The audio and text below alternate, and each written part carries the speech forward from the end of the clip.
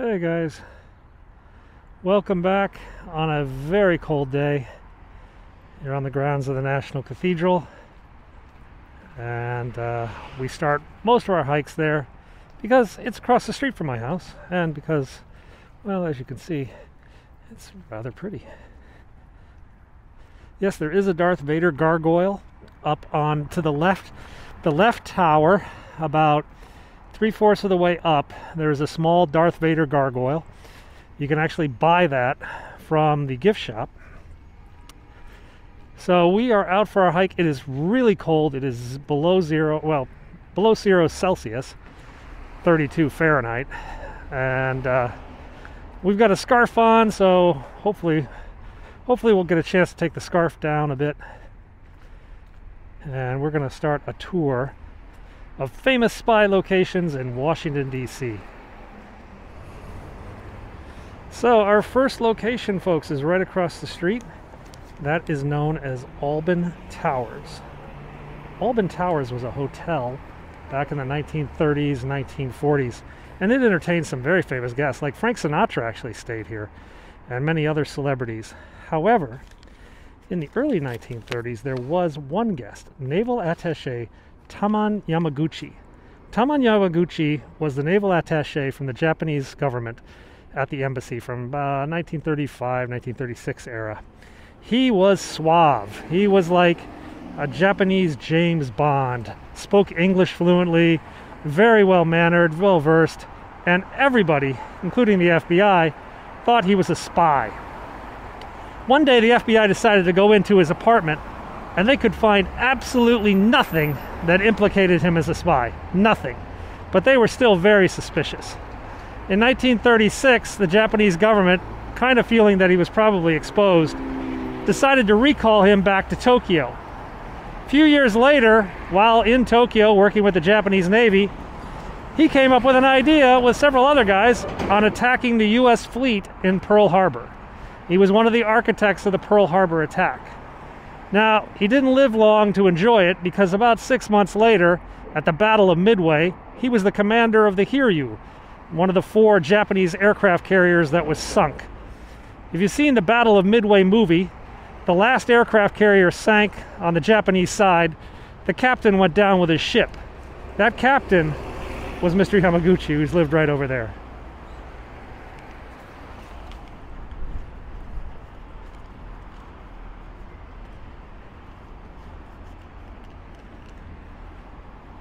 So, a little bit of World War II history, spiced in with a little bit of spy history.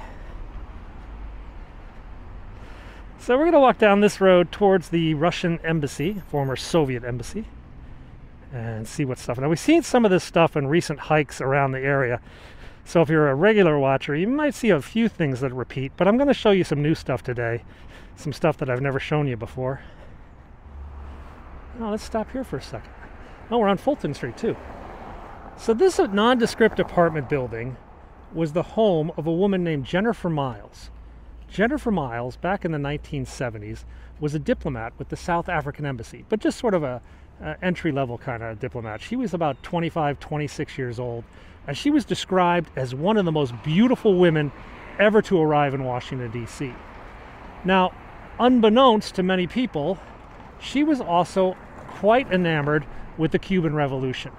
And she fancied herself somewhat as an operative for Fidel Castro and all the others down in Cuba. Now, what did she do? Well, she decided that she would try to get some information from individuals using whatever means necessary. The FBI got wind of this when a rather old, portly bureaucrat reported that the most beautiful woman in Washington was after him for information. 15 minutes after he was seduced. Now, he knew what was going on. The FBI started to tail her.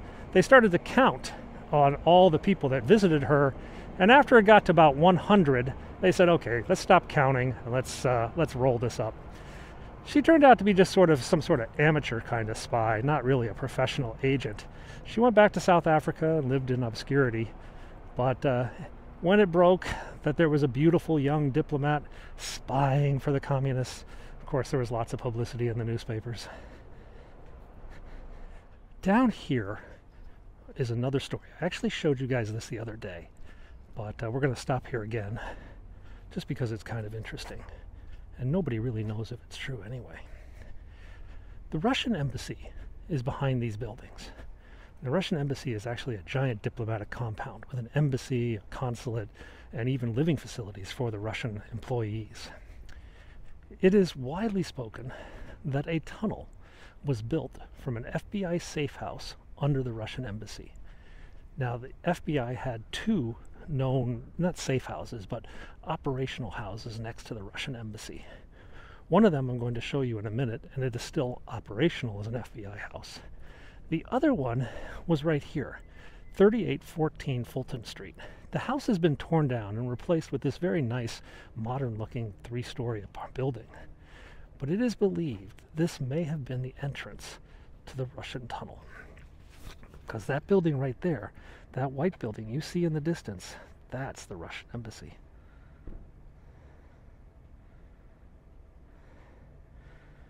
So,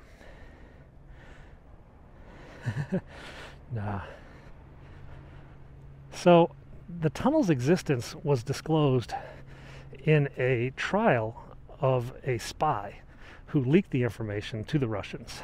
The tunnel's code name was Operation Monopoly. It's said to be big enough that an adult human could walk through the tunnel under the Russian embassy.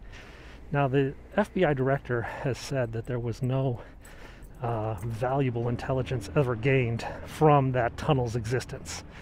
But they didn't fill it in. They just sealed off the entrance. So as far as we know, the tunnel is still there. When the old U.S. Embassy in Moscow was renovated, they found several tunnels under it as well. It's just all part of the game.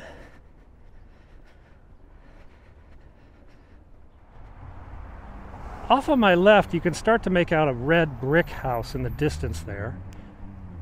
And that red brick house is known widely as an FBI operations house. I don't think I'm going to go inside the Russian embassy. Though, to be honest, the Russians are probably listening to this broadcast.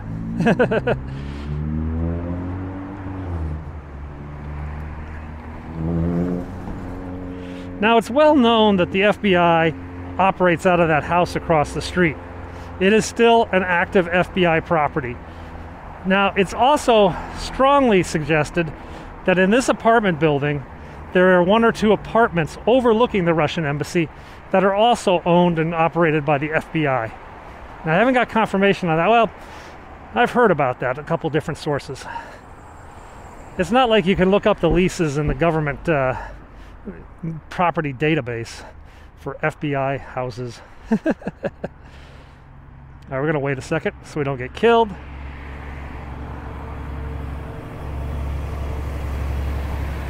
Good on the left, more or less good on the right. Let's cross the street. Breaking the law, breaking the law. For those of you in another country, this is a U.S. mailbox. All right? This will become relevant in about 10 minutes. Not that specific mailbox, but a mailbox in general. So over there, guys, that's the Russian embassy. That's a former Veterans Administration hospital that was declared surplus, and it was actually going to pot. It's kind of falling apart, and then the Russians stepped in and bought it and turned it into the Russian embassy. This is a homeless guy. As soon as the Russians did that, the FBI came over and obtained this property. Now, the shades are always down. There's like camera footage, private property signs, stay away, stay away. And people have seen cameras up in the windows sometimes. So that building just screams, you are not welcome.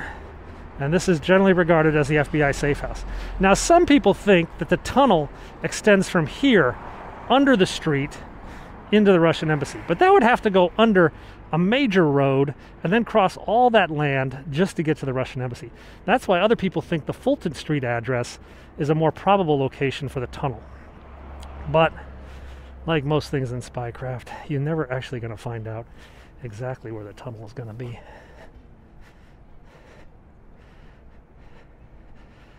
So this camera here is actually just a traffic camera, but on top of it is a spy camera. And there's several of these cameras all over the place. I'm on like, I can't count how many times they filmed me. Because I walk here all the time. All right. So we're going to go down here. Now, if you've got a good ear, that actually sounded like Russian. What happens, Russia is one of the few countries that sends older families over as diplomats. So like the husband will be a diplomat and the wife will be a secretary, or the wife is a diplomat and the husband is a driver. Everybody works. So everybody lives together, works together. And there's lots of young Russian families. Pretty much, I don't know, the majority of families I see walking on this sidewalk with little kids are speaking Russian. If you want to meet a nice Russian mom or something, this is where you come. They're always out walking the kids. So this is the Whole Foods market. There's also a Safeway down the street. Both Whole Foods and Safeway have been used for dead drops and active drops between agents and spies who have been handing off documents. They've arrested spies and found out that documents were passed, or shopping carts were passed with documents inside them. I showed you this the other day. This is a place called Good Guys. And, well, let's just say good guys don't go to this place. Bachelors on the night of their wedding go to this place, yeah? You know what I'm talking about. Anyway, the other people that love to go there are Russians. The Russian diplomats love to go down to Good Guys. And outside here, you used to find FBI cars all the time during the Cold War. They were bummed out because indoors, the Russians were eating chicken wings and drinking shots and watching the show. And outdoor, the FBI guys were eating like stale coffee and stuff like that. Let's see if we can find this thing. I think it's right here.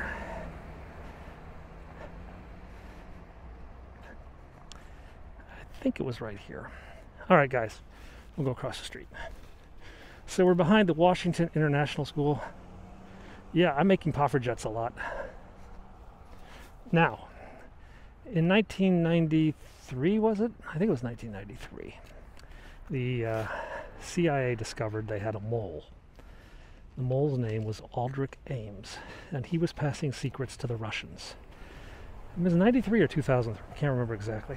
Now, I think it was 93. The Russian embassy, as you guys remember, is just up the street, and Aldrich Ames was over here. There was a mailbox at this intersection, 37th and R, and Aldrich Ames and his Russian handler worked out a signal. If there was a chalk X mark on the mailbox, that meant documents needed to be passed or a meeting needed to be arranged. So every day the Russian consulate guy would drive up this street, glance at the mailbox, and know if his spy, his asset, needed to talk. So the mailbox became quite famous for a while. But then, due to cutbacks, the post office removed it. Bummer. A little piece of forgotten spy lore at that intersection. Here it is. Mostly brick, but there's a few wooden houses. Okay, guys, you see this little tiny house here. 1610 34th Street. 1610 34th Street. The man who lived in that house was named Roald Dahl. He wrote books like Matilda, Charlie and the Chocolate Factory. But before he was a famous kid writer, he actually worked for the British Intelligence Service.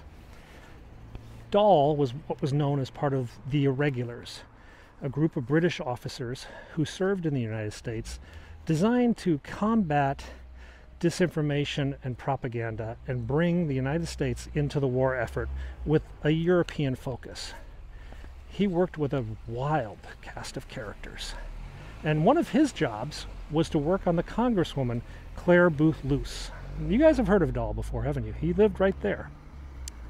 Clare Boothe Luce was a prominent isolationist politician, heir to the Luce fortune. And Dahl, how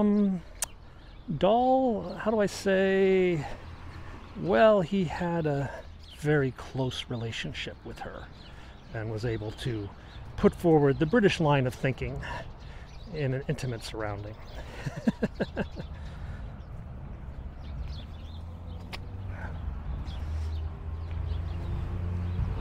This is a nice area. Now down here actually was one of Dahl's friends. Another British guy worked with him down here. Now another guy who worked on the irregulars was named, was it David Ogilvy, I guess was his name? David Ogilvy, of Ogilvy and Mather, which is one of the largest. Down here was a famous spy case. One side of the spy case was known as Whittaker Chambers. The other was a gentleman named Alger Hiss. And Alger Hiss lived in this building, this White House with the black shutters, 3415 Volta Place. Alger Hiss was a U.S. government employee who originally was working with the Russians, but he got called up. He eventually got somewhat disillusioned, but then he was called up by the House Un-American Activities Committee in a huge, big kerfuffle, and he was determined to be lying before the House Un-American Affairs Committee, and it was a huge, huge debate. And that took place. He used to live right there. That is the Nixon. Now, this is Volta Street, yeah? The next person who lived on Volta Street, we don't know exactly where he lived. We know he lived here because he was close friends with Roald Dahl, and he was actually working with Dahl. But he eventually became very close friends with a guy named Ian Fleming. That man's name was Ivor Bryce.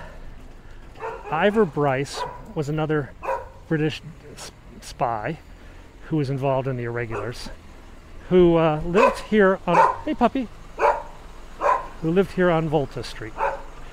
Now, Ivor Bryce had a contribution. Some people say, I think Roald Dahl said that probably 50% of the character of James Bond is actually Ivor Bryce. So Ian Fleming and Ivor Bryce were friends for many, many years. And if you look at some of the dedications in Ian Fleming's books, he actually dedicates portions to Ivor Bryce. And most interesting, Ivor Bryce's middle name is Felix. And for those who are James Bond aficionados, you know who Felix is. Felix Leiter, CIA, James Bond's U.S. companion / compatriot. And he was named after Ivor Bryce. And he lived on this street.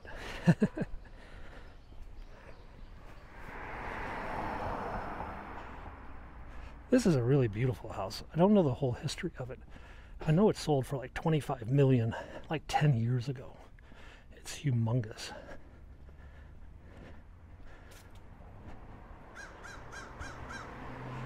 And on the other side of the street is the Tudor Mansion, which is actually run by the National Park Service now.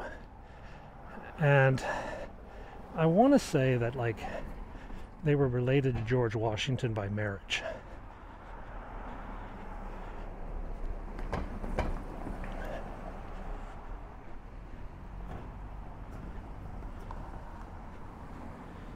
Georgetown is not the most expensive neighborhood. There's another neighborhood called Kalorama, where the houses are bigger and far, far more expensive. It's mostly diplomats. That's where Ivanka Trump lived. That's where Barack Obama has a house. It's incredibly expensive. In Georgetown, you can still, I mean, there are incredibly expensive houses here, don't get me wrong. Some of these big monsters you're looking at are $10 million. I'm not kidding. These are easily $7 to $10 million, these corner houses. But you could still find places $1.5 million, $2 million as well. Kalorama, on the other hand, is crazy expensive.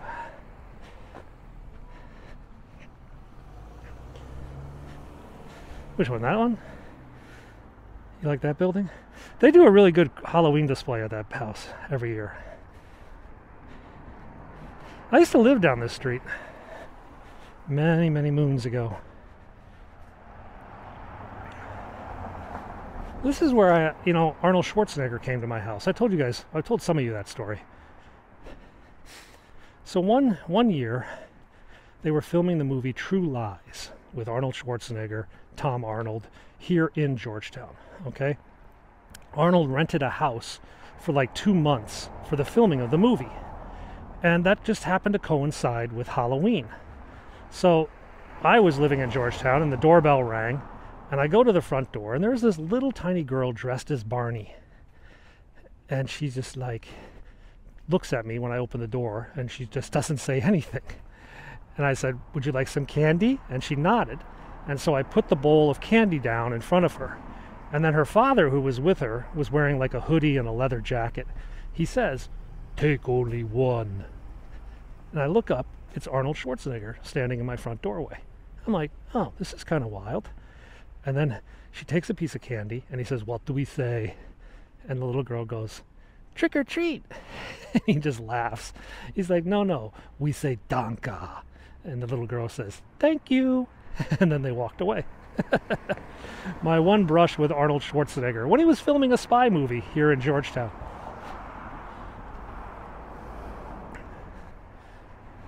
We all knew he was here because at the time nobody had a Hummer. He had the first Humvee. The first civilian Humvee ever made was given to Arnold Schwarzenegger. And he used to drive around these narrow streets in Georgetown smoking a cigar in his Humvee. It was kind of wild. True Lies was just one of these fun movies you can watch on the weekend. It's not like The Meaning of Life or anything like that. I think he got paid with an airplane. I think I read that he got paid with a Learjet. That was his payment. All right, we got to go down another 2 blocks and then up a block, up a long uphill block. That's a nice house. I think that's an apartment. No, that's one house. God, that's massive. That is a massive house.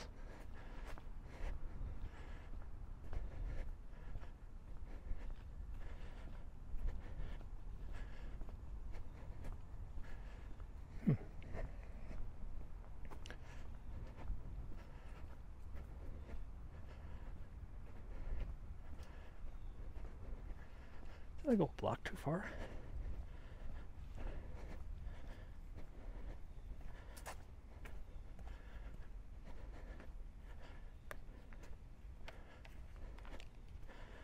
I may have gone a block too far. Oh well. It all works out in the end.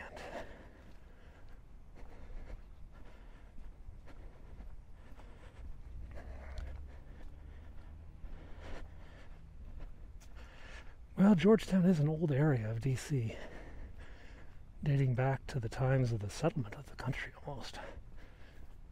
Most of the houses were built in the 1800s. Though there are a few that were built earlier than that. Shoot.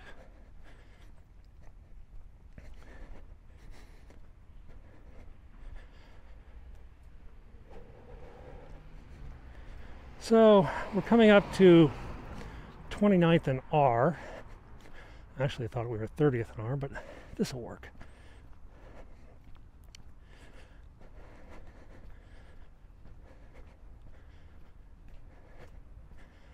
There's a couple famous houses around here. I've shown you a couple of these houses before, but we'll do it as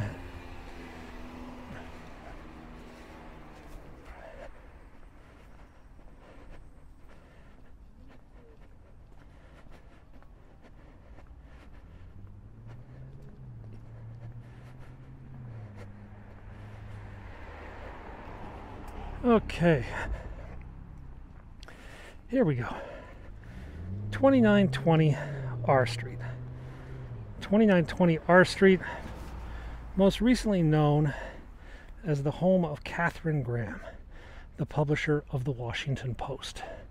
It was from these walls that the decisions on the Pentagon Papers and Watergate were made. Katharine Graham entertained many of Washington, D.C.'s social and political elite here at this house. But prior to that, this house was owned by a man known William Donnelly, or to his friends, Wild Bill Donnelly. while Bill Donnelly was the founder of the OSS, the precursor to the CIA. He was a legend in the military, Medal of Honor winner. I think he won all 4 of the meritorious service, like the most bravery type awards in the military. And he went on to lead the OSS and the CIA. And this is where Bill Donnelly lived before they sold the property to Katharine Graham. Now let's go down this side street here, because also in this neighborhood are 2 other CIA directors.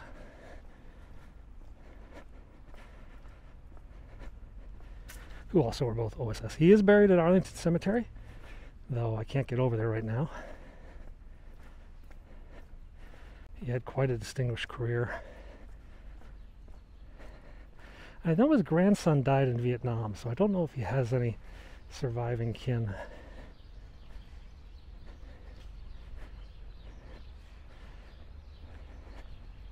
So this is Dent Street, D-E-N-T, the 3000 block of Dent.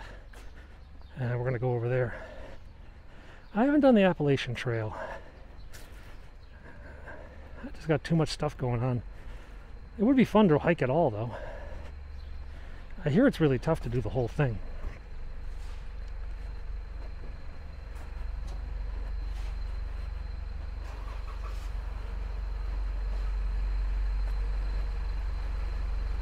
Stupid truck.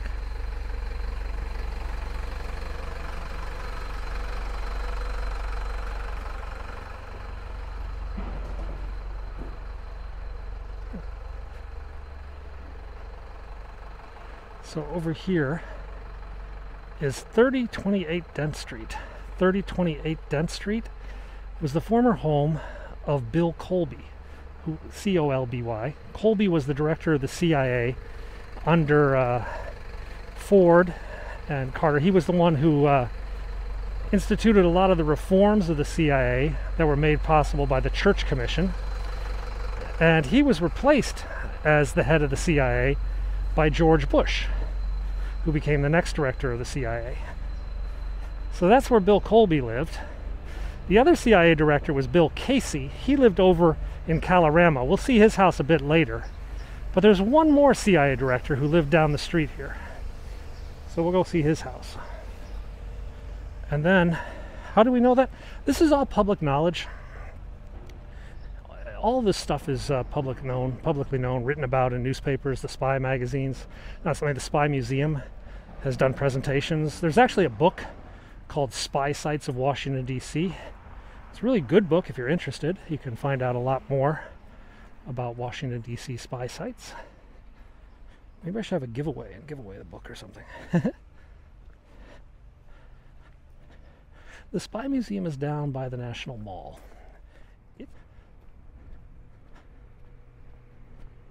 There it is. That is 2723 Q Street. And that is the home of Allen Dulles. Allen Dulles was the CIA director back in the time of Kennedy. He was the longest serving CIA director in history, and he lived here. His brother was the Secretary of State, was it? And Foster Dulles. But Allen lived here. Allen Welsh Dulles. He was in charge of the Bay of Pigs operation, and when that failed rather miserably, he took the rap and he resigned.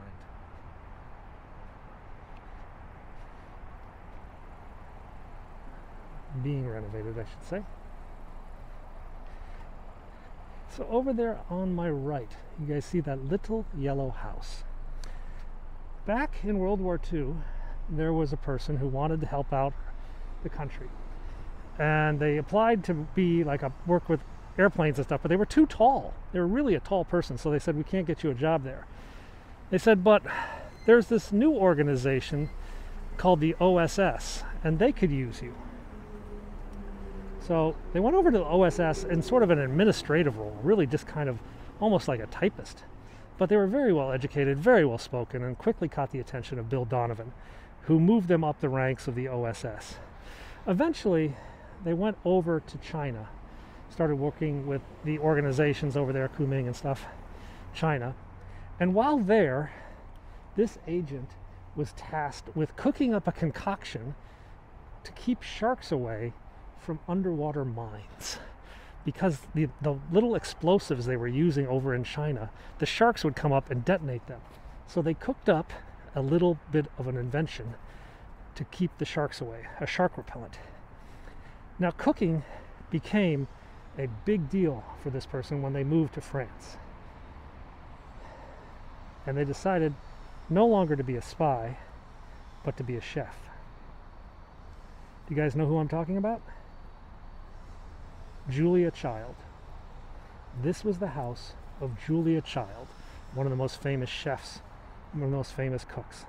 Julia Child lived here as a young woman. She eventually married, I guess his name was Peter Child, when she met him in China. And that is Julia Child's house, the spy who liked to cook. That is Julia Child's house. Her first house in Washington, D.C. She had a couple others, but that was the first one.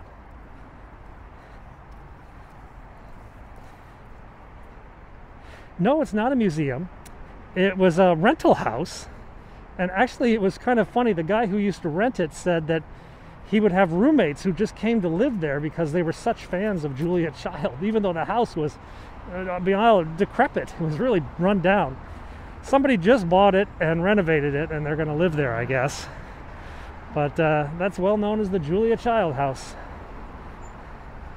Okay, let's cut into downtown DC now. Oh, what do we have down here?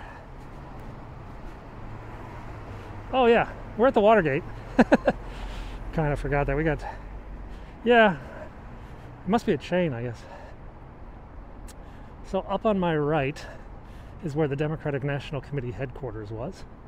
And over on my left is the Howard Johnsons, or the former Howard Johnsons. The Watergate burglars had a command center. I think it was room 723 of the Howard Johnsons, and they could see over to this side and see the burglars making their way through the Democratic National Committee headquarters. There's multiple entrances. The hotel entrance is there. There's a Ferrari there. So George Washington University used to own that building, and they would allow the top student in political science to live in room 723, the burglar's room. And it had lots of memorabilia about the Watergate break-in. If you watch closely the movie Forrest Gump stayed in that Howard Johnson's and called in the Watergate burglars to the DC police. This is the Saudi embassy right over here, by the way, the Saudi Arabian embassy. And behind that is the Kennedy Center. Benito Juarez. Oh, well, hello. We can see it from here. Very interesting.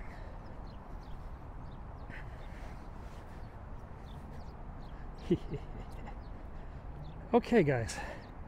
Can you see off in the distance a red brick building with a small little dome on the roof? That statue is Benito Juarez.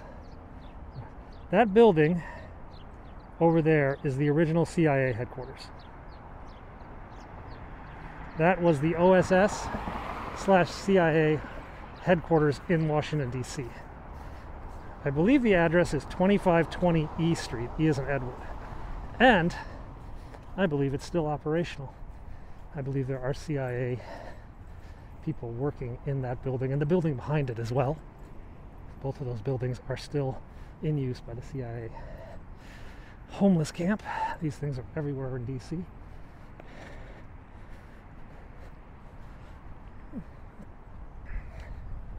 So let's go over here, see what we can see.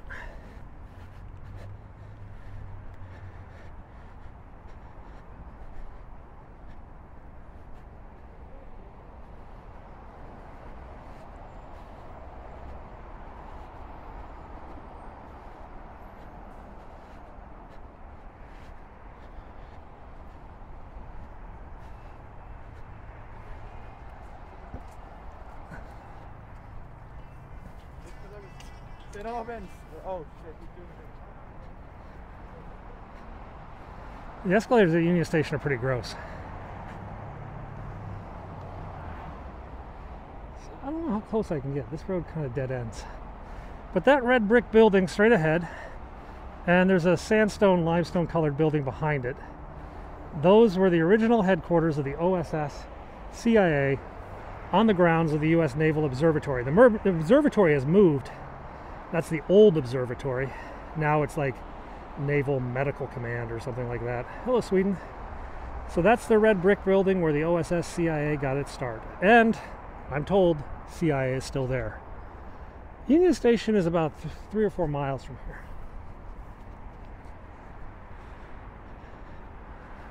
So let's go over to the State Department, where there was a Russian spy doing some weird stuff a few years back.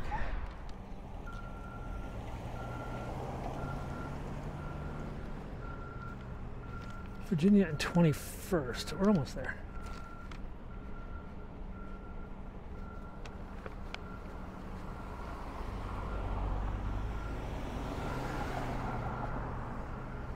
I was down here yesterday filming the President's Motorcade. Okay, so this little park here, I believe it's called Kelly Park. A few years back, there was a Russian diplomat called Stanislav Gusev. And he would park his car over here and go into the park and read the Washington Post upside down. Literally, he had the newspaper upside down. He was fiddling with a briefcase, and then he would go back and pump some coins into the meter, and then come back, read his paper, and fiddle with the briefcase some more. It was later discovered that he was operating a secret microphone that was inside the furniture of the State Department in one of the rooms. They had put a microphone inside like the table, and this Russian diplomat would sit out here with his little backpack and tune in to the conversations going on inside the State Department. He was, of course, expelled for doing stuff not part of the diplomatic mission, but the question of who put the microphone in the State Department was never publicly revealed. One of those big mysteries. And that took place right here at 21st and Virginia Avenue.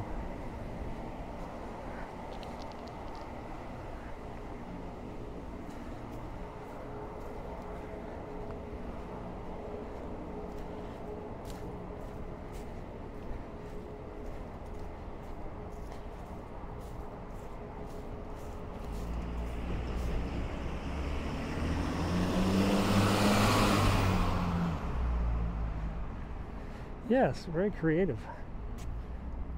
Now, yesterday you saw me film the president's motorcade making its way to the NIH to see Dr. Fauci. And the president's motorcade went right down this street past this, one of the largest homeless camps near the White House.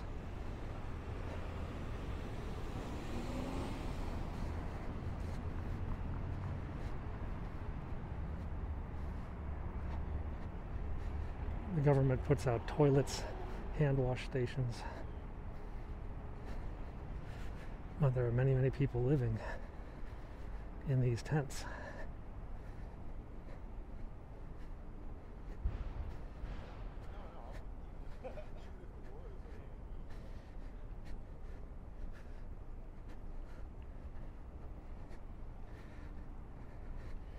Yeah. Some of them are just filled with trash.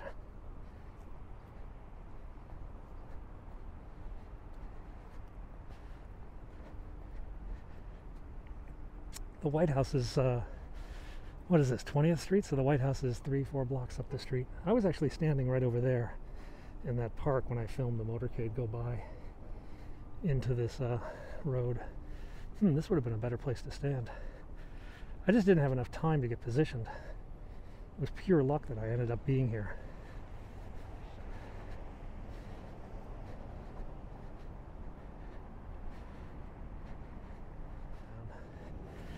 Here are those moving bus ads. They've been displaying FBI wanted posters for the last couple of weeks. This is the pipe bomber. Wrap, the video's a little fuzzy. It'll come back and forth depending on the bandwidth. Let's go down over here.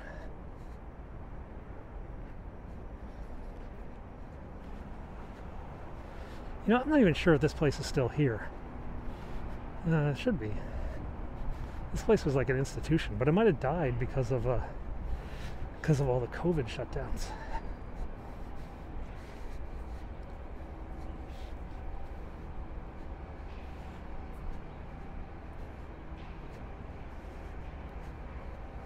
I think it's the next block.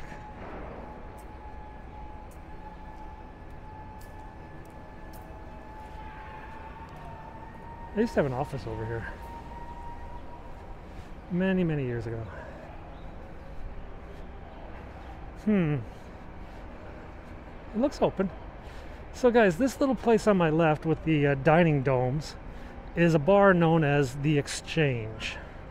Now the Exchange has been here for, oh God, I don't know, 40 or 50 years. Yeah, DC's oldest sports saloon. However, this was opened by two Czechoslovakian spies, basically. They were illegal spies. They weren't part. They were like, they would be disacknowledged or whatever if they got arrested. They wouldn't be covered by whatever rules existed. And they ran the Exchange. And one of their big clients at the Exchange was an organization called Capital Couples. All right, Capital Couples at a place called the Exchange. Are you guys kind of getting the idea of what went on here? You should, okay? So they ran a little intelligence gathering operation based on their desires and were able to ensnare a few people with behavior that probably wouldn't be approved on most of the top secret security clearances. So that place has a little bit of a strange history.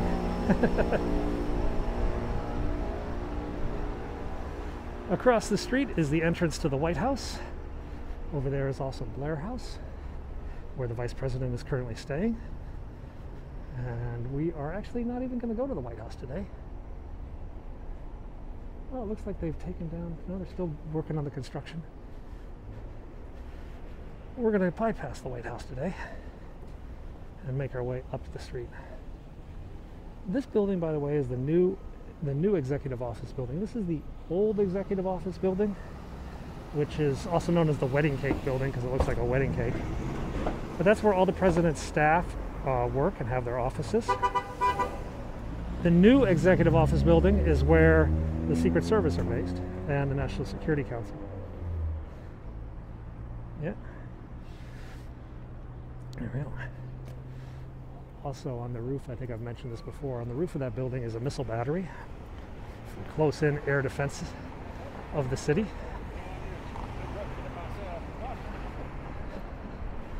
So this guy up here is selling Trump and Biden sweatshirts.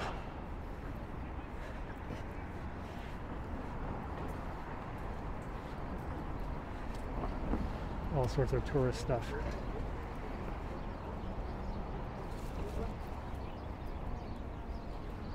The Trump stuff is falling by the wayside. He doesn't have it out right now. He's got some Kamala Harris stuff.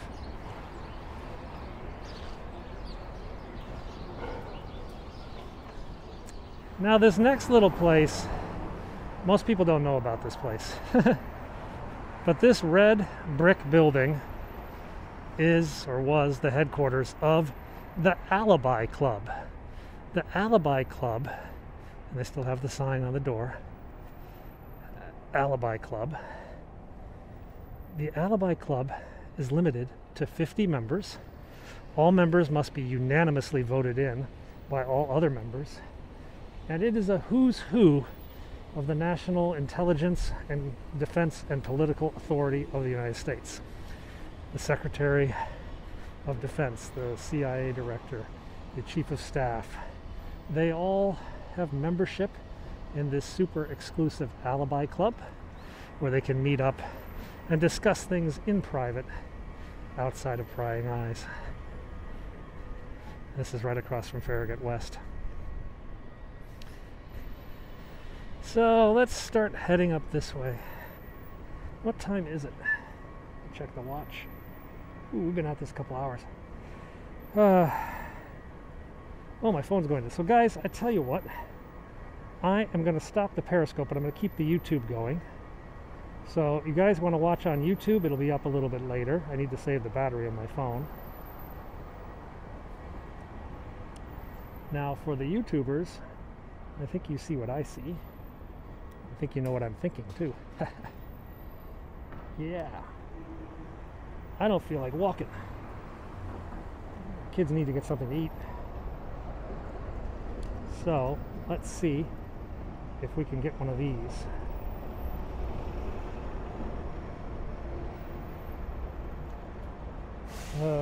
Yep.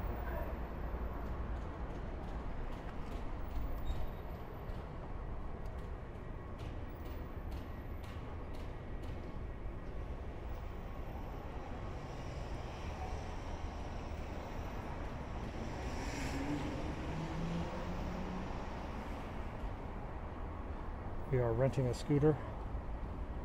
This is going to take us back up. Da-da-da-da. Oh, it's got a weak battery though. Should have got a better one. 39%. That should get us where we need to go though.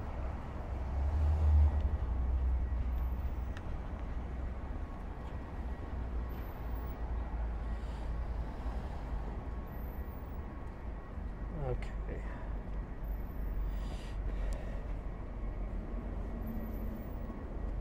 Let's ride.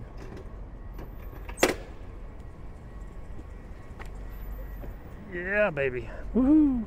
Now we're not allowed to ride on the sidewalks downtown, so we got to find a bike lane. Okay, we're gonna go up the Embassy Row now. So basically, almost everything you're gonna see for the next 10-15 minutes are gonna be embassies or related to embassies. For example, up here on the left is the Embassy of Portugal.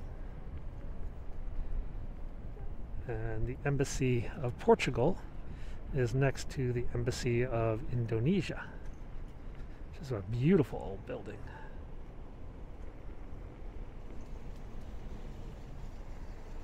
This is all Indonesia. And over on the right-hand side is the Embassy of India. They've had a lot of protests lately. You know, there's a lot of farmers having protests in India. And a lot of those supporters have actually come to the embassy to protest as well. You also see Gandhi walking there on the statue.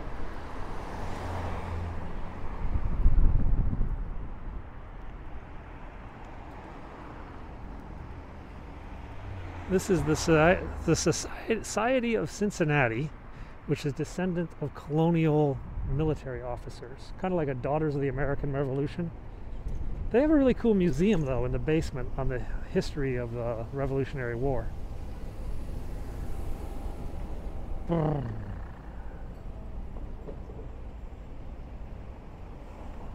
This is a Czech statesman from President of Czechoslovakia, 1918-1935.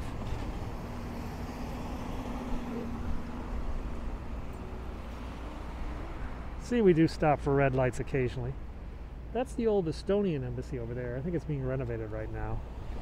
I think this is Luxembourg on the left, and the Turkish Defense Attaché's office is left.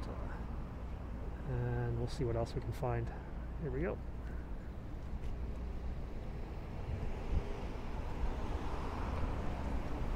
There's another spy kind of story up here I'll tell you in a minute. As we go past these embassies. Was that Togo? Benin or something? I can't remember. I couldn't see the sign. The Greek embassy is over on my right. And we just passed Bahamas. And here on my left is the Irish embassy. And it's right over here by the Irish embassy. Let's see if we... Here's the plaque. This plaque. This plaque is dedicated to Orlando Letelier And who's the other woman? Ronnie Moffat. They were working for the Chilean, and there was the Chilean ambassador and one of the aides for President Allende, who was overthrown by the Pinochet government one day, and his car exploded right there where you saw that plaque between the Irish and Romanian embassies. So a car bomb killed the former Chilean ambassador, and it was pretty much thought to be the Pinochet's men who had done it, though I don't think it was ever formally prosecuted in the US because relations were sensitive at the time. Now there's a house up here. Hang on a second. Oh, what do we have over there? We have Philippines and Vietnam. I think that's Egypt. I've got to grab something out of my pocket. I need another glove. It's so cold. Okay.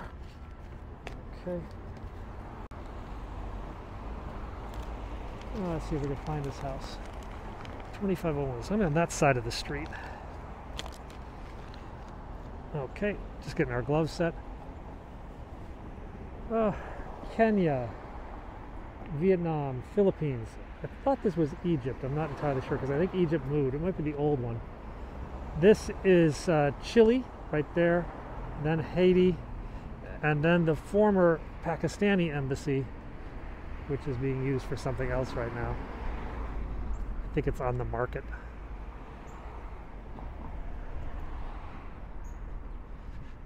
Over here is Burkina Faso. And up here is the Kyrgyz Republic, which I think we used to call Kyrgyzstan. Now it's the Kyrgyz Republic. That's that red flag. Over on the right is Croatia. And then this is the Korean Cultural Affairs section of their embassy.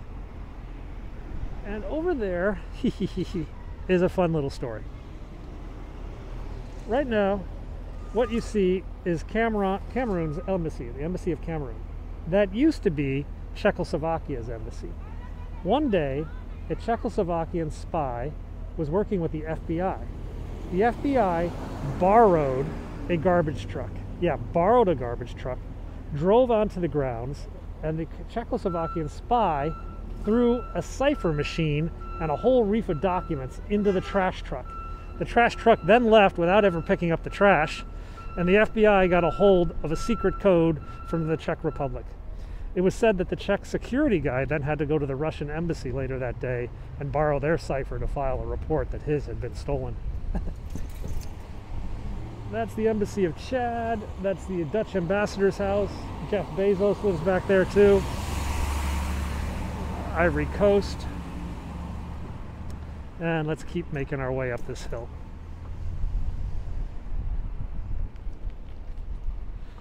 This is the Mexican mission to the Organization of the American States. So that's sort of like, not an embassy, but it's like a diplomatic post. That's the Venezuelan ambassador's house. I'm not sure who lives there because we don't really like the current government of Venezuela. This is the South Korean embassy. There was a Korean spy once who was caught red-handed there catching some secrets from an American spy. And up here is the Japanese embassy, the old Japanese embassy, where it is said on December 7th, 1941, the American security services noticed people burning documents and machines here at the Japanese embassy.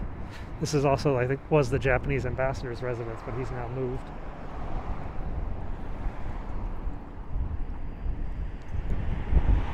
Whoa, it's a little cold.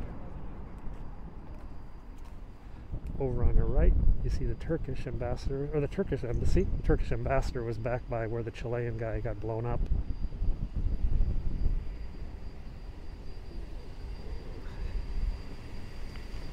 And let's go back behind the mosque here. The Islamic Center of Washington, D.C. is over here. because behind it is something cool that I've shown you many times.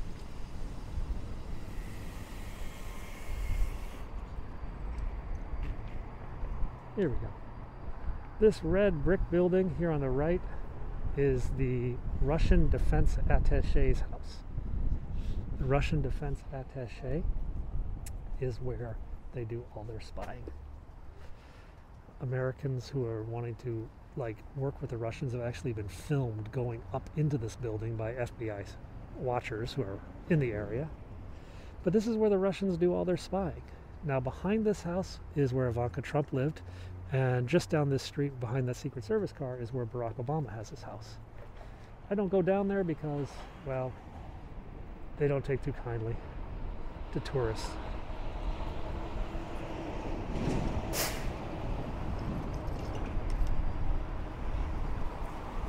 Ooh, up we go. Now the big uphill part. Thankfully I'm on this scooter.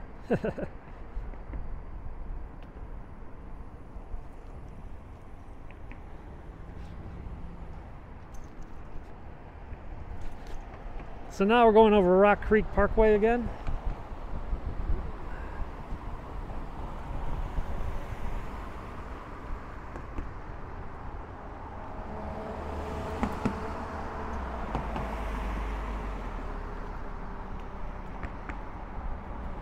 This is a beautiful park. It's run by the National Park Service. It's like 1,700 acres. There are deer and coyote in this park. It connects, it's sort of also can bring animals down into the heart of the city. There's been deer at the White House actually that have came down through Rock Creek Park. So over on our left, what do we got? We got the Italian Embassy on our immediate left. Hillary Clinton lives at the end of that street. Then we have the Brazilian ambassador's house. It's a pretty nice looking place.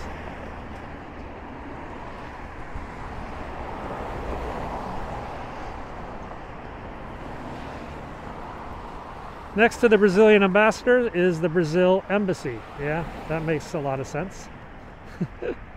I always call that Brasilia because it looks so modern compared to the old ambassador's place. This place on the right is the former Iranian ambassador's house, and this building is the former Iranian embassy. Now, these buildings are maintained by the U.S. State Department, as we don't have diplomatic relations with Iran, and as such, it's not technically an embassy. That's the Bolivian embassy. Over here is the South African embassy, and we talked about that South African spy earlier in the show. Here's the Mandela sculpture. Now over there is the British ambassador's residence. At one time, most of the Cambridge spy crew served in the Washington embassy, and their shenanigans over here were well known. Oof. Well, let's make our way up this hill. It's getting colder and colder. This is the British Embassy, under massive renovation right now. I think it's pretty much empty. With everybody work from home, it's pretty much the perfect time to renovate. A lot of the embassies are under renovation right now. Straight ahead is the U.S. Naval Observatory. This is the south entrance. This is the entrance closest to the White House. The helicopter landing pad is just up over that ridge.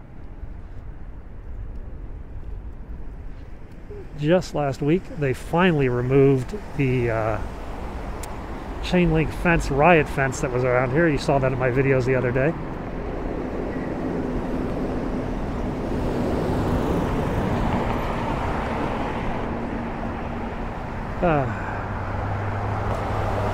So you're on Massachusetts Avenue right now, coming up to 34th Street.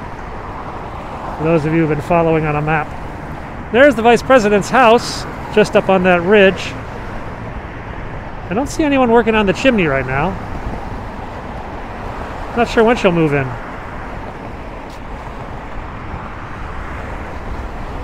As I mentioned, Dick Cheney took 1 month to move into the Vice President's house. Al Gore actually waited 6 months while they were renovating the pipes and the water plumbing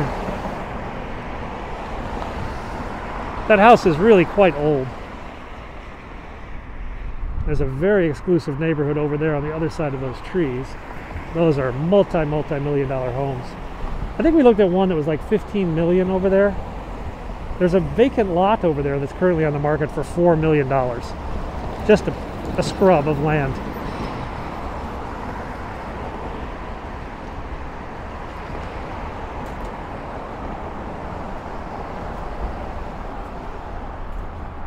So here we are at the Finland Embassy. This is the happiest nation on earth, so they like to proclaim. The Finland guy's going to hit. And they have a little library where I often come to get books.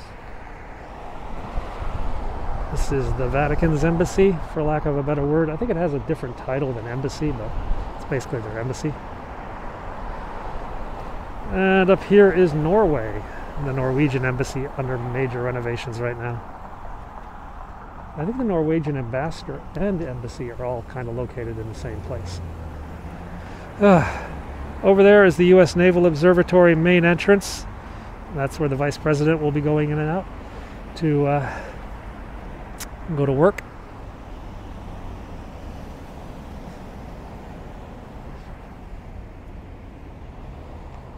It's cold.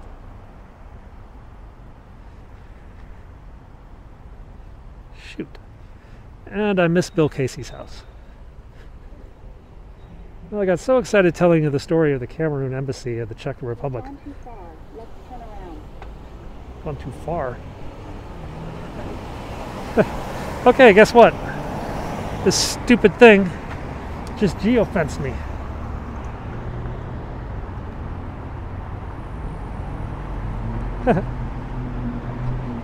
Well, you know what? Screw you.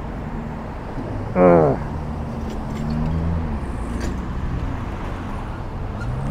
Well, I got geofenced, which means I can't go any farther.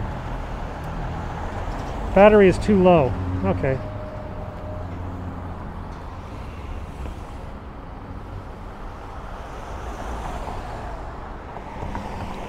Now, if you're interested in more about spies in Washington, D.C., there's a book, I believe, called Spy vs. Spy by a guy named Kessler, who is a national security reporter for the Washington Post or other magazines. There is a book called Spy Sites of Washington, D.C., which is basically a tour guide to spy locations in Washington, D.C.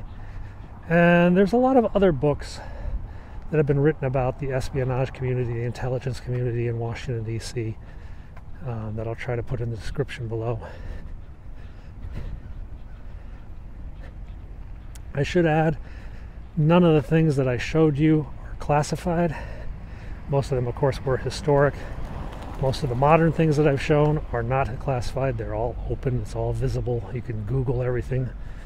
It's all out there.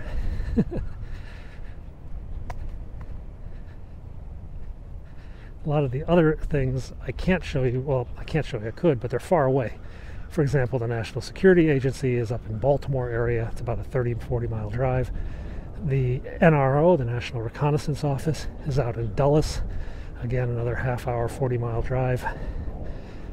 And the Defense Intelligence Agency is down in Anacostia, which is part of D.C., but it's pretty hard to get to. It's on a military base.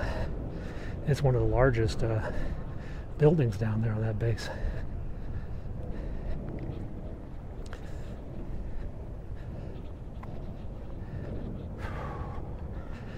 Let's walk up.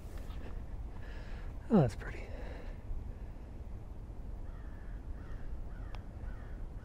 Still can't figure out this camera. Well, guys, I'm thinking I'm going to sign off, go get some lunch, and start working on this video. Thanks a lot for joining me on this hike today. We do these a lot. We'll do some more next week. Thanks again. See you soon.